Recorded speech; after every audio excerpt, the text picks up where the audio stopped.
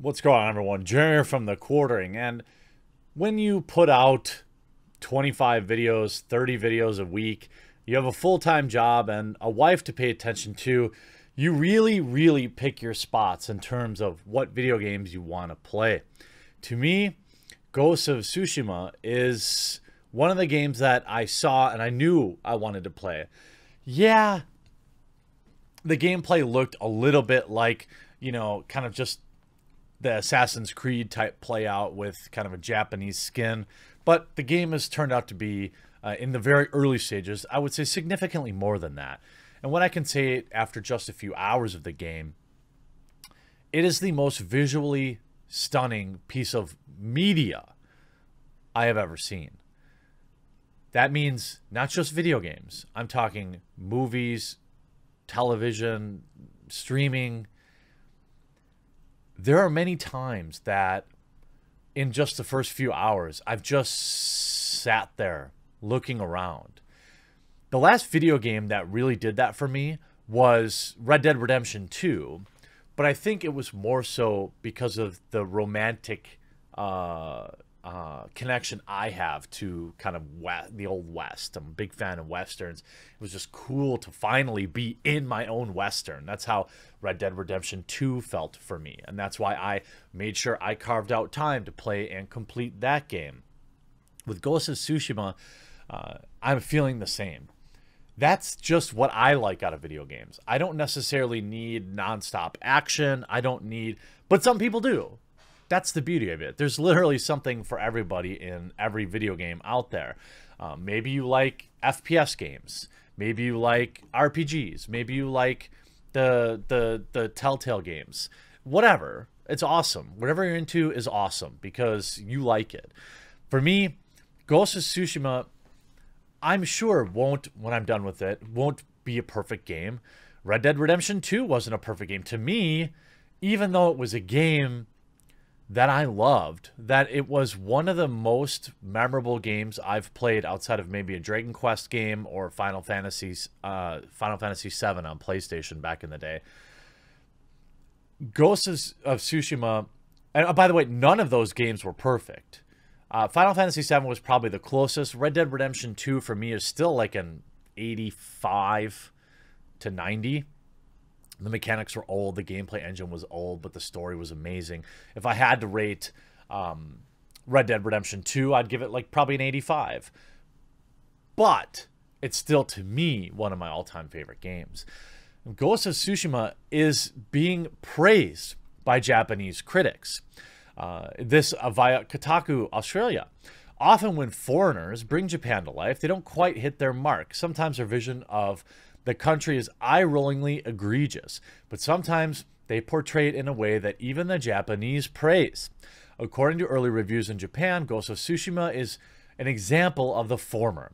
A handful of the biggest print publications and sites have posted their reviews, all giving their seal of approval with the game's depiction at the Kamakura era, or a depiction of the Kamakura era, which is from 1185 to 1333. Honestly, though, considering Sony Interactive Entertainment is publishing the game, I would be more surprised if Ghost of Tsushima messed up the depiction. The Japanese reviewers, however, do seem to express a sense of relief. With anything, it's inevitably to be players who have quibbles, but so far, the critical consensus of Ghost of Tsushima does admirable bringing the 13th century of Japan to life. Have a look at what some of the publications have had to say. It's funny that Kotaku.com is literally just reprinting other game journals' reviews, but nonetheless, look at Famitsu. Weekly, Famitsu gave Ghost of Tsushima a perfect score. This is only the third time a Western game has gotten a perfect score, with Ghost taking place alongside Elder Scrolls V and Grand Theft Auto V. Like other reviewers, Famitsu found nothing odd or off-putting about the game's depiction of Japan. In fact, one of the subheadings in the Famitsu review is, quote, "There is no sense of discomfort in the foreign-made Japanese world." Because foreigners so often get their depictions of Japan wrong, whether it's on the big or small stuff, Japanese players rightly have concerns that Ghost of Tsushima would be no exception. According to Famitsu, it is. As it notes, when people outside Japan depict their culture, they tend to pepper their creations with strange, incorrect language and mix Japanese culture with Korean and Chinese culture, collapsing Asia into a single monolith. Famitsu admitted that it didn't know how real the game's depiction of the era was, but explained that nothing about it felt odd. That the fictional account of the period in that regard, Famitsu believes the game succeeds. Interestingly, one nitpick they had was regarding the speed at which characters speak. For Famitsu, the dialogue's temp is much faster than it should be for the time. That's obviously a super small thing. But, I don't cover the good. We know the game is good. If we look at Metacritic, which I may cover this later today, Metacritic's user review embargo is still on, which, I think is interesting to me. So I have a separate video on this because it's frustrating. So you're forcing users to wait until tomorrow at noon, by the way, 36 hours from release, I believe it is, to leave a review. But there's absolutely no delaying critics. You have no idea. So the nexus of this, or the idea here is that if you make players wait 36 hours, then they will have played the game. It literally says, please spend some time playing the game. Come back and start reviewing on July 19th. Well, how do you know the critics put any time into it?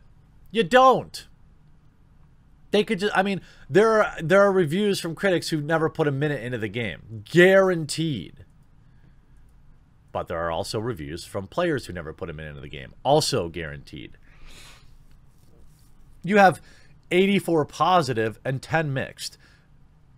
Not a lot to complain about there. Now, they don't have the raw sheer numbers of perfect 100 out of 100s that The Last of Us 2 had, but it does have its fair share from Gaming Age. We got this covered. How in the heck are they on this site? We got this covered.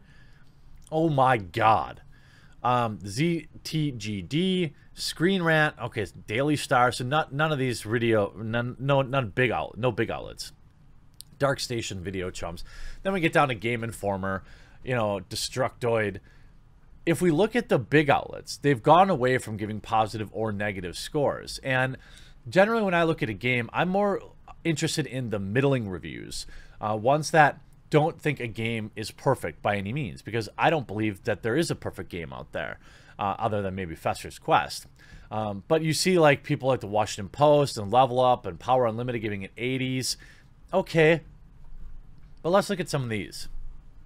The lowest review the game got was a 60. From, let's find the biggest outlet among these. The Guardian, Telegraph. Well, let's look at VG247, which is a piece of garbage website too. It has its moments, but in its opening hours, the past holds it back. The open world, the video game, it's far too easy. The lack of consequence for failure makes it feel like you're just going through the motions. If you'll excuse the wind-based pun, it's a breeze. While playing it, I often find my mind wandering. By the third and final act, I just wanted it to be over. Like the samurai, Ghost of Tsushima feels like a relic of a bygone era. Dang! You really called the game boring? I'm not bored at all. But again, different strokes for different folks. Maybe they just like terrible video games. I don't think it's a 60. That's absurd. The Guardian. Unlike Assassin's Creed, which always uses historical settings as stages for its own eccentric stories, Ghost of Tsushima sticks so closely to the tropes and storylines of classic samurai fiction that it sometimes forgets to have a personality of its own. Well, yeah, but that's why I bought the game. I bought the game because I want to experience that samurai experience. I didn't buy the game because I wanted a samurai skin that jumps into modern day eras, modern day politics. What do you mean? Am I wrong here? Let me know if you bought Ghost of Tsushima and you thought, boy, I really hope it fakes me out. I really hope that it's not actually samurai related. And then we get, Twitter is the best. Twitter is the best. You get The Last of Us 2. This girl-on-girl relationship is too political. Ghost of Tsushima. The game is about nationalism, traditionalism, and war. Is not political. This is a common willing misinterpretation of the people that don't like politics in their video games. It's never been that people don't want political things in their video games. It's never been that you can't have these type of things, traditionalism. I mean, heck, the most popular game series in the world, Call of Duty, is literally about that. It's that people don't want modern day politics ham-fisted into their video games. And people willingly misrepresent that. See, Naughty Dog, Ghost of Tsushima is a prime example of how you keep politics out of your game, about national identity, nationalism, cultural tradition, and fighting back against literal genocide. I mean, could it be that, you know, there are people... I'm just saying, could it be that some of these reviews are artificially lower because they're salty? I mean, to me, there's a lot of these. Here's one. Ghost of Tsushima is quickly becoming a fascinating cultural flashpoint. Supposedly, there's complaints of various historical issues, incorrect, in its setting and story. These complaints are extremely interesting to me. Here's a snippet from the lowest rated critic review to look at it. However, oh my god, it's so perfect. It's so perfect. The Last of Us 2 is in the first sentence. However, as much as I had issues with The Last of Us 2's narrative, it was an American story told by Americans, and it had a thematic and tonal resonance as such. It was consistent and uncompromised. Ghost of Tsushima, by contrast, is a wild misfire with every narrative element it attempts, and it boils down to this. Sucker Punch decided to do a historical epic inspired by Kurosawa and produce something that fails at both history and the pastiche of Kurosawa. But Japan doesn't agree with you. This is just another white person, Westerner. By the way, Japan, this is why I love Japan. One day, I promise to my Japanese viewers, I know there are several, I will come visit you. Before I'm 40, I really want to go to Japan. And I want to play in your big Sega UFO Crane arcades. They go on to say, there's going to be a lot of people that love this game, but I don't think that should be overlooked nor dismissed as irrelevant to the product, to the quality of both as artwork and entertainment. Literally what? All the people complaining that Ghost of Tsushima is like cultural appropriation. Has anyone asked the Italians about Italian culture when the creation of Mario and Luigi yet? Remember when privileged Westerners got mad on behalf of Japanese people over Ghost of Tsushima, crying that Westerners developed samurai game, whining about cultural appropriation with all that? Apparently people in Japan don't listen to Westerners that much. Exactly. Exactly. Who is even the salt of Tsushima? Nice. I mean, the game's great. Here's what my prediction is going to be. Here's my prediction for user score. My prediction for user score for Ghost of Tsushima. Actually, we should check on. We should check on